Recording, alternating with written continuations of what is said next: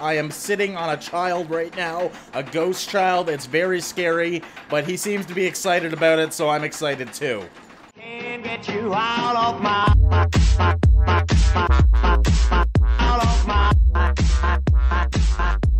I keep thinking. What's going on, everybody? Dragast here, and welcome back to some more RollerCoaster Tycoon World. So last episode we did build the wonderful Mountain Express here, a wooden roller coaster that goes through a mountain I created. Now we're gonna go back to the 100-mile-per-hour coaster and hopefully complete this thing. I did in fact learn how to delete track, which is huge because that was the biggest issue I was having. So I'm gonna delete it all the way back to the initial drop. And try and tweak this a bit to make it a little bit more stable. The first thing I'm noticing is this curve should not be like that. I want it to actually curve inwards so I can do a bend later on. Actually, I'm gonna go all the way down. Again, this thing's really finicky. Invalid location. Oh, why is it doing that? See, like, things like this are so damn weird, and I don't know why it's doing that. So I'm just gonna go back here, lay this track like that, and then we're gonna continue on with this kind of bent track. Hopefully, can I go something like this would be great. I'm hoping I can go over the water again and do some sort of bank churn over here. That way I can lose some of this inertia that I have that's giving me all these issues. So if I actually go up a bit, does it really affect it? Not really. So we should be okay to do something like that and then just keep going over. Okay, let's see how this is working though. I don't actually know. I haven't really checked it in a long while here. So we're gonna see if this thing's able to do this whole track. The only part I'm really worried about is this initial drop. You can see there's not much space here, so I might actually hit it. But no, actually we're okay. So you're gonna go around here. You guys have seen all of this before, I'm assuming. I'm actually amazed that it's able to do this crazy-ass churn here that probably will break someone's neck. But there we go, we're gonna go up here. I should maybe change from chains to boost tracks, though, because I don't like the fact that it's slowing down a lot. I mean, I got a lot of chain tracks here. Obviously, this whole thing is chained.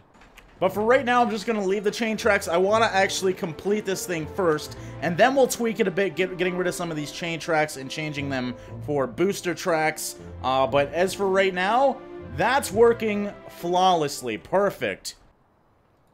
Okay, I'm gonna make a corkscrew here, an upwards corkscrew, hoping I can actually keep these somewhat similar. Again, there's no real way to really keep it similar. That's looking really good, though. I like that.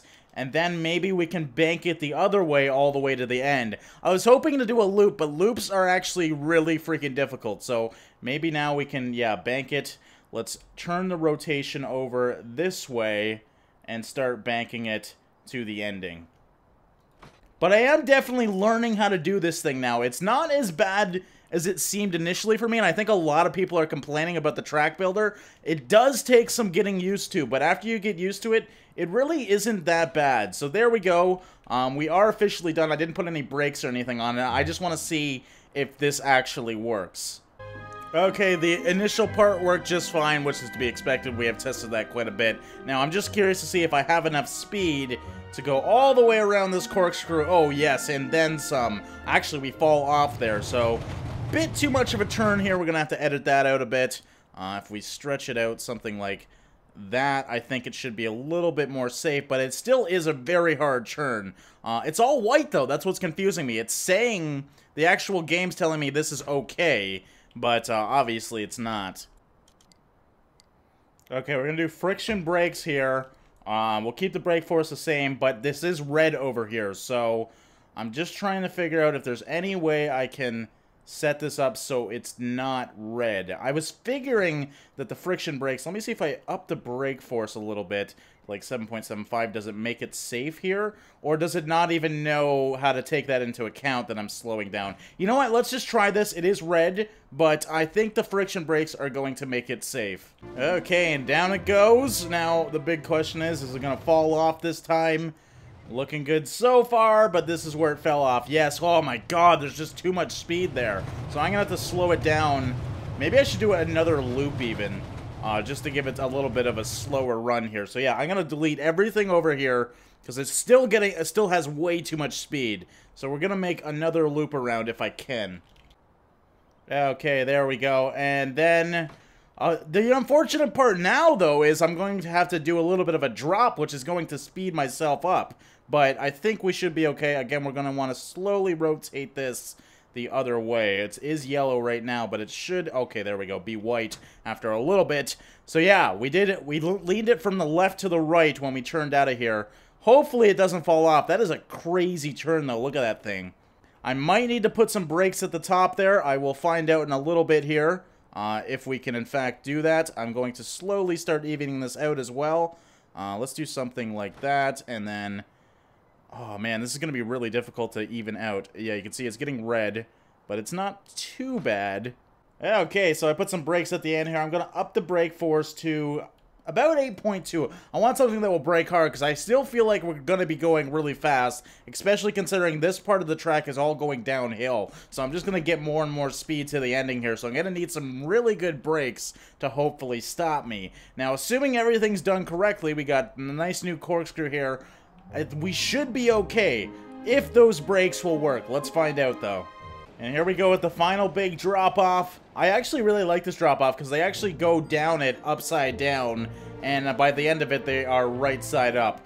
Here's the corkscrew, and the final turn. Wow, we are going really freaking fast. Oh my god, that was perfect, though. That was a pass. So we got a safety rating of 6, nausea rating of 4.65, definitely a lot more than the other one. Intensity is only 1.32, so we could do a little bit more of that, but excitement is way up there at 8.69. Now, the big question is, was I able to keep my 100 miles an hour? Because I did change this a bit, and in fact, we have been able to at 104.4 miles an hour after the initial drop. So, our 100 mile per hour coaster is in fact that. I'm excited about this. This one finally worked out for me. Okay, now it's time to name this thing. We're gonna call it the Vomit Comet, something that every mother would love their children to be on. I could change the admission price if I want, but again, we're not earning money right now, so we don't really need to worry about that. I don't think you can really do anything else in here as well. Operating mode, number of trains. Oh, I can up it. So can we do? Okay, maximum I can do is 2. Perfect. That's good thing I went in there because I didn't know that. And let's open it up for the public. I forgot to add a queue line. I'm an idiot. Okay, let's do that. I mean, it is open, but no one's gonna be able to get there until I do a queue line. Okay, I have a feeling this one's gonna be a little bit more popular, and we don't really have much space in there for people waiting. So I'm going to make these queue lines a little bit longer than my other one. But we're going to do the typical queue line back and forth all the way to the end. Oh, I probably should make this a little bit longer and right to there. There we go. And now I just got to make an exit. I wonder what happens if you don't make an exit. Are they all just going to be stuck there until they die? That'd be pretty fun to try out one day. For right now, though, I'm going to be an innocent guy and make a nice little path to the ending. Okay, so there goes the first train car, and there's just one... What? There's one lonely ghosty on there. The other ones are coming in, though. Do I have to add another train car or something? Like, I did change the parameters to allow 2 train cars, but I don't see it popping up. They're just waiting in line here. Okay, I'm going to edit this, though. We're going to go to train. I guess I could change the color of it, but, again, I think it just automatically adds the second train. I don't know why it's not adding it right now. Now, I can add more seats, but I'm worried that the weight shift will actually screw over my track system here. If I add more weight, obviously, its terminal velocity is going to go up a bit. So it might be that multi-carts are just not implemented into the game yet, or I did something wrong. I don't know, but I'm just happy we got the big coaster done. You can see, compared to my little guy over here, don't get me wrong, this is a pretty big coaster, but this one is definitely a hell of a lot bigger.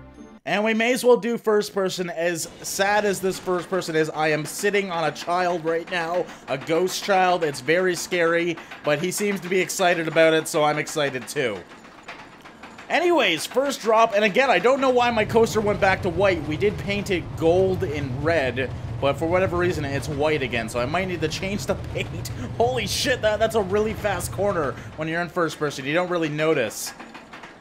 And we got the second little drop coming in. Whee! Oh, yeah, that's cool. I like it when it goes by the water. It feels like you're going to kind of hit the water. And here's the big one. God, this is pulling us right up vertically. That's awesome. And it slowly spins us upside down. Yeah, I really like this drop-off. Considering we're upside down when it starts going fast. There we go. Whee! All the way down. There we go. We're going 100 miles an hour into the corkscrew. I really like, actually, this corkscrew turned out really well, considering I thought it would be so uneven. To a stop. Oh my god, what a stop as well. That was awesome.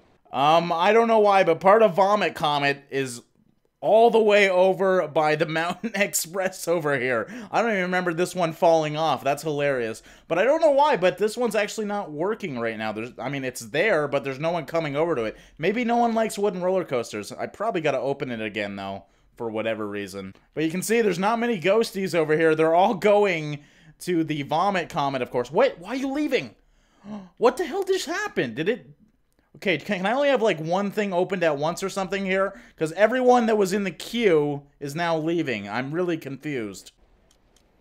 Okay, I did actually just notice the reason this fountain isn't working is because it's not actually attached. So I'm going to have to do this again.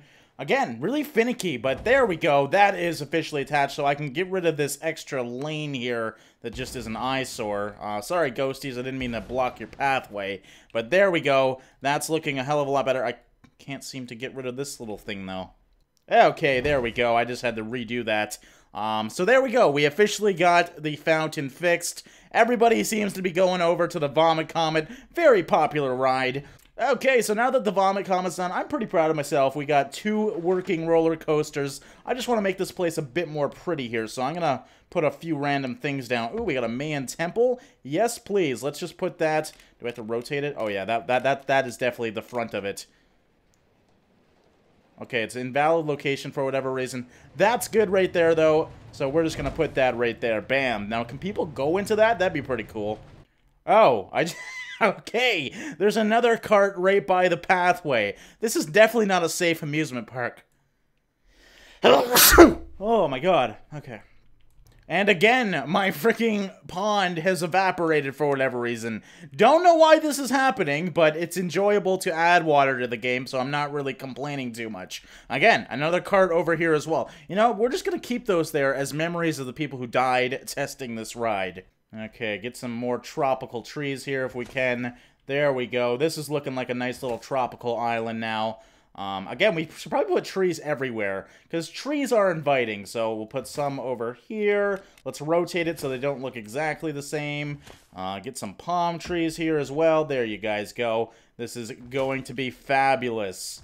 Almost forgot the street lamps. Can't forget those for the nighttime amusement park dwellers. We're going to put them all the way down here. I still got to build some stuff over here. I think I'll kind of make it westernized over here because it's a wooden roller coaster. Western's a lot of wood, so yeah, I think I'm going to do kind of a western style when we get over here.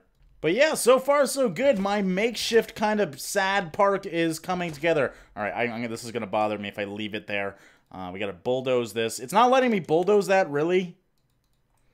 So I can't get rid of that lamppost. My OCD is going to hate me. Great. And for whatever reason, I can't click anything now or see my mouse.